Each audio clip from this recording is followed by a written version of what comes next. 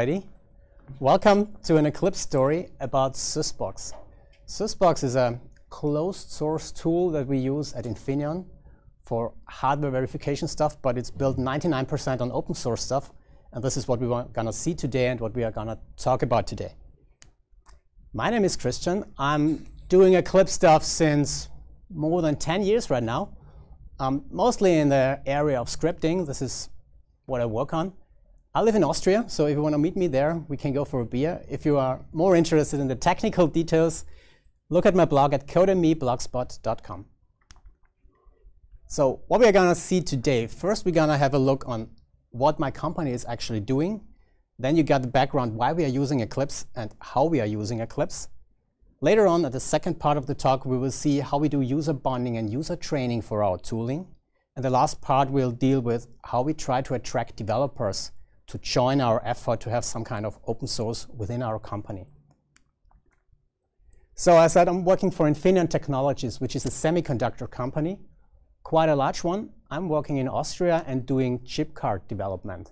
Chip cards are these tiny computers you can find in your SIM cards of your mobiles. You can find it in banking cards. They're part of your passports lately.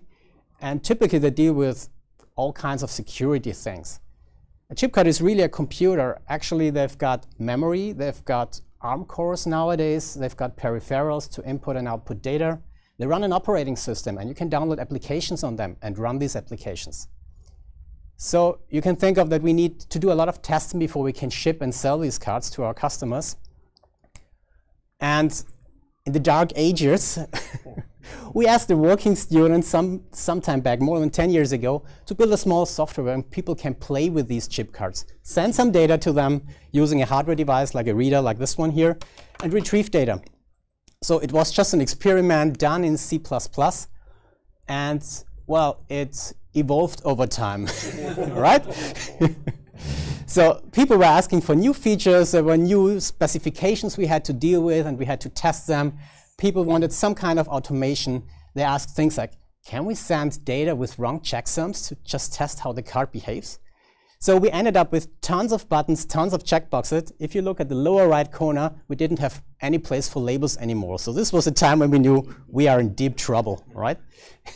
So there had to be another concept, another solution for this thing. We didn't want to code this all the time, to build it, to ship it, to test it at the target site, because we often didn't have the hardware in our software lab where we was programming that stuff.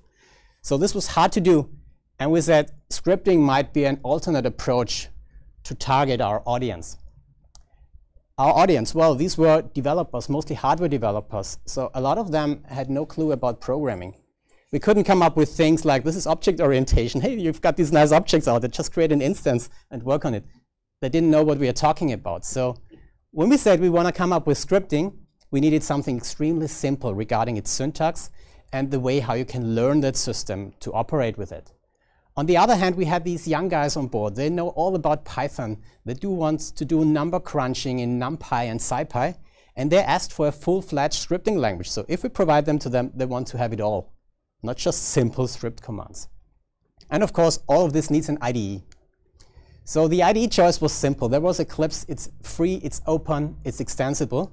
So we based on Eclipse, and then we looked out for a scripting engine, and we found Rhino, which is a JavaScript interpreter written in Java. So it was a natural thing to take that interpreter, push it into Eclipse, and run it natively in the Eclipse context. What we got by that is not only script execution of JavaScript files, but these files had instant access to everything that just lives in the current JRE. Like we had instant access to all of the views that exist in Eclipse. We had access to the workspace, to all the builders there, to everything that you can access from Eclipse directly.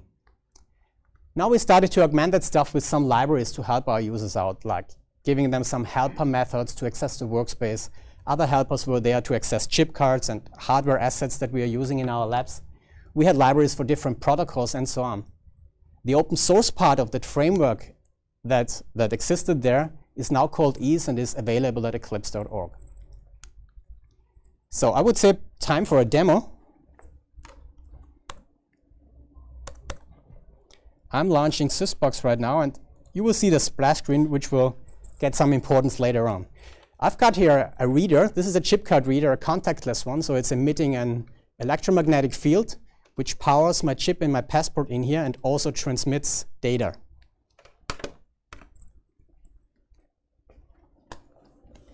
So this is SysBox. This is about scripting. The perspective you get, the scripting perspective, is part of ease. Its main part is the script shell up here, and it'll allow you to enter script commands and execute them right away. Some of you might have seen the talk from Rabea 2 hours ago, roughly, so you know what you can do with this thing. Otherwise, we have lots of tutorials and video material online. For our readers, or for our customers, the very first thing they've got to do is they've got to tell us which reader they are using when they have multiple ones in their system. So we have a few for them, which is called Device Manager, down here, which just shows all the hardware assets we have access to. These are not only chip card readers, this is oscilloscopes, climatic chambers, frequency generators, pattern generators, things like that. So we try to automate all kinds of hardware. So I'm selecting the reader I want to communicate with. Then I have to tell the system which kind of protocol is my chip card speaking. So this is a chip card specific thing. I load one of these protocols, and then I can send my very first command, which would be a thing called request. The very first thing is not working as the reader is corrected right now on the first attempt. So the second one is working and actually sending some data. What you see up here is quite small, so I copied down the communication down here to the editor. What you see is we just send a data, 7 bits, and we receive 16 bits in data in return from our card. We have real Java objects here, so what I've got here is a request command which returns some data. I'm now storing it to a variable, and I can access all the Java methods that sit inside of this Java object. So it's not bound to JavaScript only what we got. We can access Java, as said before. More interestingly, for a lot of our testers is seeing real applications. So I'm loading now a module that does government ID, which means actually communication with a passport. There is a dedicated specification out there called ICAO. So everything that has to be done, all the commands are stated there. I'm activating my card, I'm activating the passport application, and now I got to do some authentication to it. Therefore, I have to load some public key. I have the public key in a file called mrz.txt. This is a text that you can find in your passport on the very low part of the very first page. Just loading that. And now I can do an authentication, which works on my card and operates. Next thing I can do is I can read files on that chip card. So it's a real file system on there with files. And the very first file contains data about myself. So it contains the name. I was just printing this to the console. So it contains my name, my date of birth, where I'm located at, the issuer date of the passport, and things, a lot of things more. This is how people start using ease. They play around with the script shell, see what commands they can use, try it out, get live reaction on their attempts. And once they've got something working, they store it to files. Because if you have a workflow, you want to repeat that often. Therefore, you don't want to type this all over again. And now I can load these files. This passport file basically does the same. Just it sets up some communication channels to the card and sends the commands I did before and creates a little bit nicer output. See, I just do a pretty print of the data I found just in my passport. Now, these are the first things that people do. Like if we're going to issue cards, for example, for testing purposes, we need to write some data to these cards. People do that by providing these kind of scripts. If you have more than just one file, as scripts could include other files, we needed it mrz, as you have seen, and so on. You can export this as kind of a package. Java has jar files for this. We have script archives for this. This is pretty much the same thing, but instead of having an entry Java file that we run with its main method, we run a script from that. I prepared something. It's called the passport example, and it pretty much does the same thing as we've seen before, just now from an archive file where everything is packaged in a single file which you can easily ship to customers or to your users. Next thing people want to do is testing. Most of the things actually we do is testing. So for writing tests, we again start writing simple scripts. We have a dedicated module called unit test which provides unit test support for all kinds of script languages like JavaScript or Python. Again, I have a preparation phase where I load my modules, set up the reader, and then I write a simple test, encapsulated between start and end test methods, and just doing a reset, bring everything to an initial state, send the very first command, and check that there is a response. Normally you would have expected some kind of assertion method here. We do have assertion methods like assert true, assert false, assert equals. This is all part of that unit test module. But we can provide additional assertion methods if we like to. So any module that we have in EASE can additionally push assertion methods to users. So we have special methods to check for responses, to check for valid authentications and things like that, to simplify the scripting life of users, to simplify the script itself. So this is quite readable to users. To run tests right now, we use so-called test suites. This is just some kind of brackets, you providing different test files where I can select, enable or disable them. I could provide variables if something changes or is volatile in my system, like the name of my hardware asset I'm using. I can provide it as a variable here and dynamically use it in my scripts. If I run these tests, I get a few quite similar to what you know from JUnit. I can see all the files executed, I can see the tests. You have editor linking, so if you click on a test, it directly prints you to the line where the test is actually started. You can get test results, and obviously if I remove my passport, those tests are going to fail. Because the card is not there, you get error markers in your workspace telling what went wrong and things like that.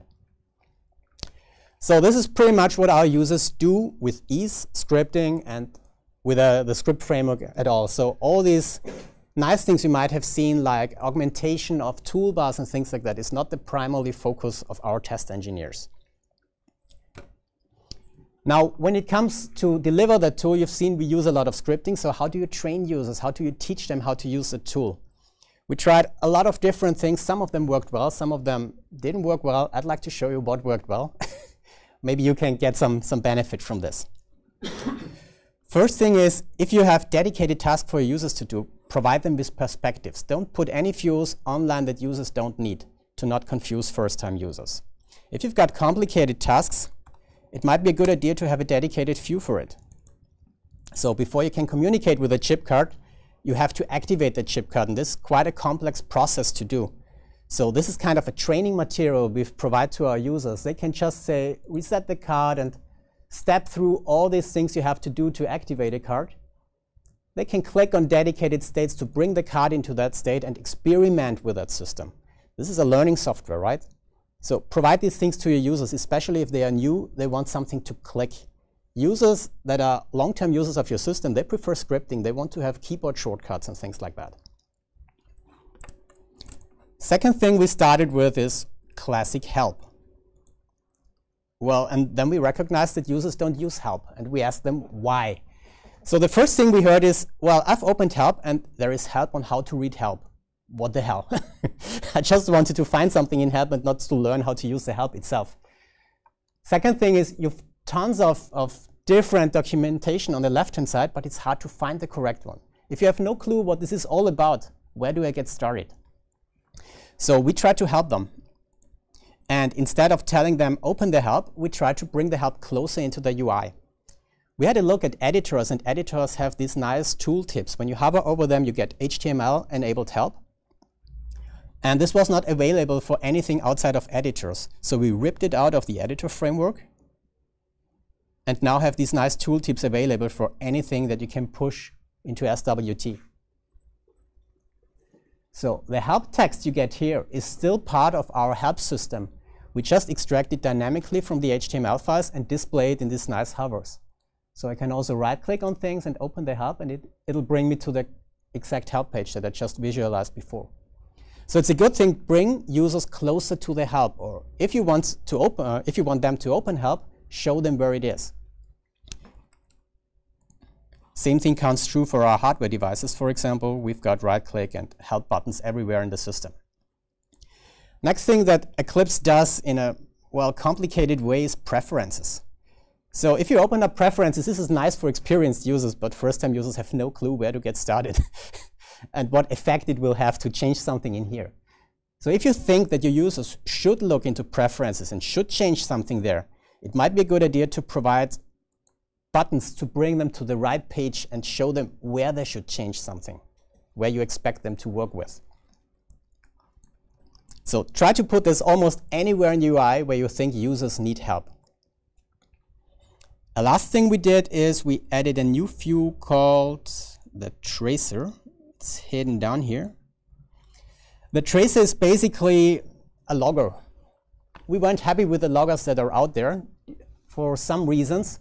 First one is all the loggers out there have, or a lot of loggers out there have channels where I can post things to. We didn't think this is flexible enough. Instead, we exchanged that by keywords. So each log entry we now issue has some kind of tag cloud you can attach to it. And you can filter on these tag clouds or colorize things on these tag clouds and so on.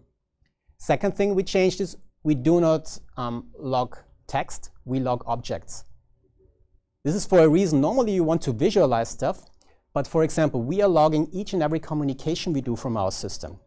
By having these as an object in the tracer, I can later on retrieve all the communication that a user did and automatically create a new script from that, for example. So this is a nice thing to have. And the last thing, actually, I like most about the tracer is it has structure. You can see it's not just a table, it's a tree viewer. We did a authentication before, if you remember right.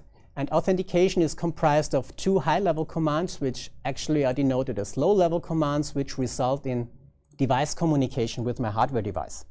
So by collapsing and expanding things, you can dive into things that didn't work well. And the nicest thing about this, all this structure is generated automatically. So when you set up a log message from your source code, you don't have to provide that structure at all. It's created from the stack trace that we get from the Java engine. So back to the slides. We've had some topics, so remember the workflow, guide your users wherever you can. Help system, we have a tutorial of how to use these help hovers online on Code&Me if you want to reuse them for your purposes. I will set up the slides later on. You can find them at the talk, attached to the talk description. Logging of tasks, the tracer we've got right now is closed source and just used at Infineon, but if you're interested in an open source version, let me know. We can discuss that topic. Now what can you do to do user bonding, to bond your community? One of the important things is keep them updated. Tell them that you're actively working on your system. So post news about it, post about new features, post about tutorials you do. Have release meetings. Release meetings are always boring if you just show them PowerPoint slides or tons of bugs you fixed. Show them live content. Show something that changed and you will attract more and more users. We had one issue with users that didn't want to upgrade quite frequently. So when they had the SysBox version, they were happy for years sometimes. So we invented a thing called name lottery. If you remember the splash screen, the naming scheme of SysBox follows the naming scheme of Eclipse. So first version was SysBox A, followed by SysBox B, and so on. And we have a dedicated topic for the names we pick. So we ask users, do a bet on the next name of the SysBox release. And when we ship the next release, we just tell them, the release is out, just grab it. We don't tell them how it's called. So they download that stuff just to see the splash screen, to see if they won the lottery. This is a real nice thing to push things out. It works. Second thing is about trainings. We had in the beginning first workshops that lasted 2 or 3 days, showing them everything we can do, and we totally overwhelmed users by this. So we had a look at EclipseCons, what they do, and lightning sessions were the successor of these long workshops. 10 to 20 minutes focused on a single topic, having video recordings for offline viewing later on. If you do this for a time, you get a large database of talks of things that users can consume offline without asking for a new training. Support channels. The more you've got, the better. Some users like to call you over phone, others prefer a bug tracker. The more channels you've got, the more info you get from users and the better you can help them. Then we had a problem with first level support. We are a very small team of developers getting a large user base in a short time, so we were overwhelmed by all these support requests. So we had a look at Steam and what they do. They have this early access community. So we asked users out there, power users out there actually, if they want to become special users for us. We tell them, you will get premium support from us. You will get early access to new features. You will get early access to betas before we release stuff. We will ask you some design, if you have design decisions to take. The only thing we ask you for is help your teammates in your team by setting up SysBox in our tools. If they have some beginner questions, help them out. They did it gladly. So they were eagerly coming and being our power users and helping out their teammates. The benefit we also got from this is if you have a silly question, let's call it that way, people didn't want to go to the development team, but they rather asked their teammates for help. So we got more help out there to the users, which was a good thing to do. Now we had our user base established, and we thought, well, there's other departments at Infineon doing almost the same thing than we do. So how can we start sharing stuff and collaborating? First idea was easy, just release the binaries, push them out there, tell managers and engineers out there that it exists and let them use it for free. Well, this didn't work out. So users said, we don't have support, we don't know what happens if you just quit your job. We cannot rely on such a tooling. So the next step was logical, release the source code too. So we put up a Git repo, pushed the source code there, gave read access to anybody, and said, you can fork that stuff, you can fix stuff on your own. But the managers said, oh, this is Java, oh my God, I have C++ developers, I have no clue what to do with that source code. And anyway, it's too complicated, I don't want to start with it. So we had to find new tricks to lure developers into our group and into our tooling. We had a look at Eclipse, and Eclipse is providing this perfect CI infrastructure out there. So we've built up a similar infrastructure internally, and then we open it up for other external developers. We've got all that stuff. So we've got Maven builds using Tycho on Jenkins. We've got SonarQube for code quality, Garrett. If you stick to things that are similar to what Eclipse uses, you have a good guarantee that your build will work too, as long as Eclipse can build on these tools. Opening up that infrastructure is really a benefit and value, even especially first for managers out there. Developers see this only when the tools grow at a certain size. As long as you have a small tool, you don't have problems, but if things start to grow, you need things like that. Next thing we opened up was our test infrastructure. We have a lot of hardware assets, and hardware assets cost money. So not each department can just pay for that. So we opened up our test infrastructure to allow other departments to do tests on our structure and on our hardware assets. Next thing to do is all kind of process setup. So the easy thing is the coding guidelines. We first started doing this on a Confluence site, which is just a wiki, and just said this is the code formatting style you should enable in Eclipse, but this doesn't work well. And force this by pushing all these settings to Eclipse project-specific settings. This automatically enforces and actually forces all the people that are using your project to obey to your rules. So this gets a consistent look and feel of all your code. Again, stick close to what Eclipse does, because when it comes to debugging, at a certain point, you gotta debug into Eclipse code, and you want not have a break in the code style then. Bug handling process, code review process. When anybody starts contributing, they want reaction times. Eclipse is actually really bad at this. At Eclipse, if you file a bug, the worst thing that can happen is that no one reacts on this for years. Users that have a problem do want a reaction, and they do want it fast.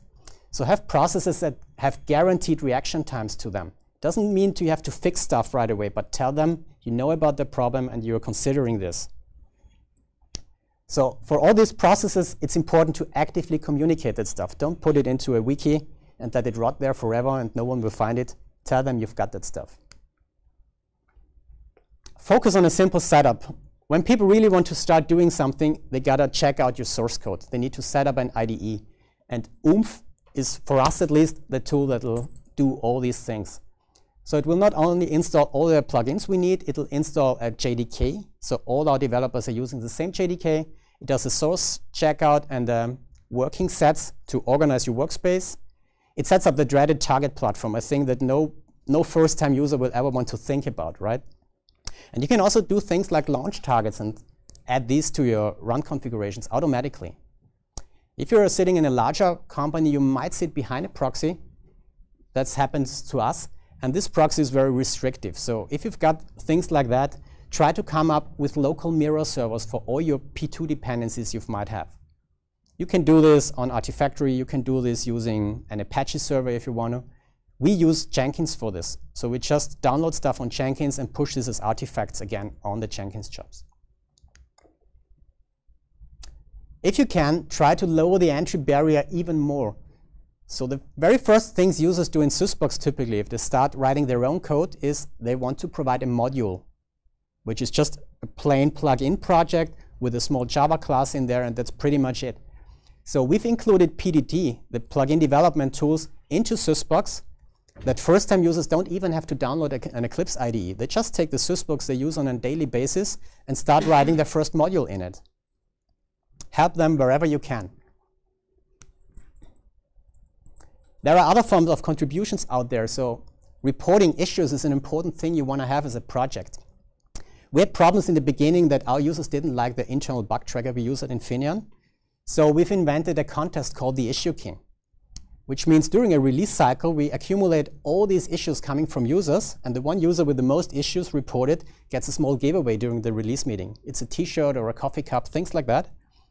But it lures users to push all kinds of strange issues to our bug tracker.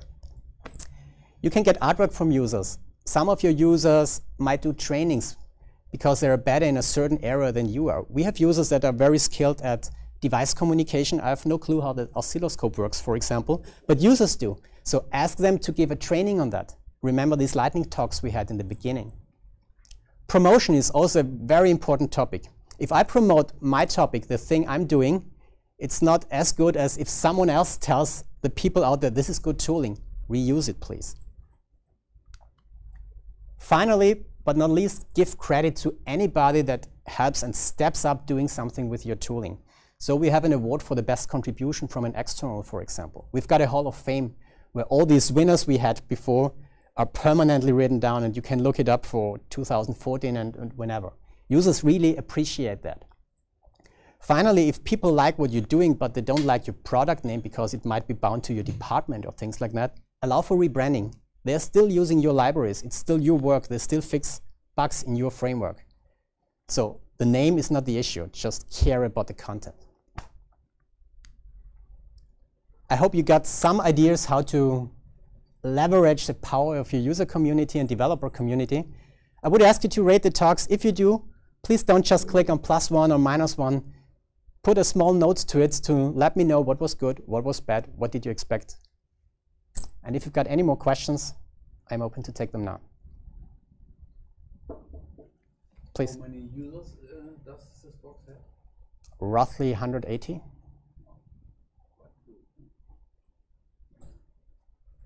I'm interested in other user interface components that you've added.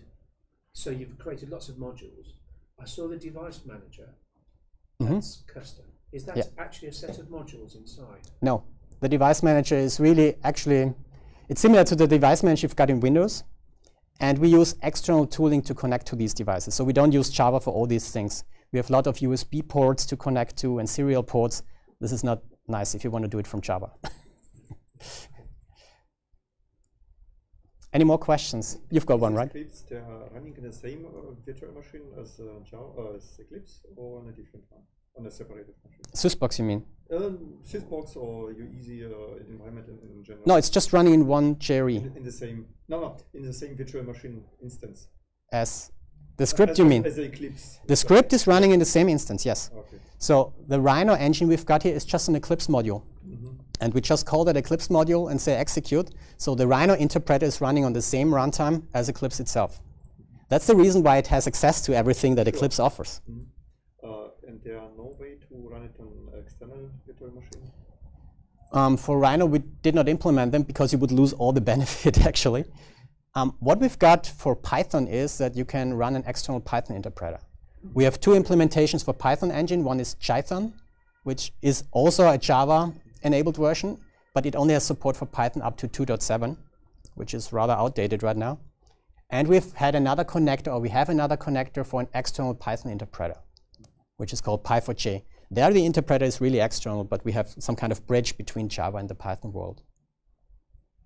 Maybe another question? Sure. Rhino scripting engine, is it from Apache or from whom? From Mozilla. Mozilla. It's Mozilla. So it will be still there after Java 11? Yes. Because they plan to remove some JavaScript engine again. Well, Rhino is pretty much, it's not really abandoned. There's a little bit of work going on there, but not much anymore. But it's stable, it's usable. On the other hand, we have the Nashorn engine in Java. And Nashorn will be probably dropped by Oracle, as I've heard. But Oracle has a new scripting engine right now. They have a new effort to do so. And this is a scripting engine that can do it all. It will do JavaScript code and Python code in mix and match mode and things like that. So it's really interesting, but it's just a proof of concept right now. It's not ready for production yet.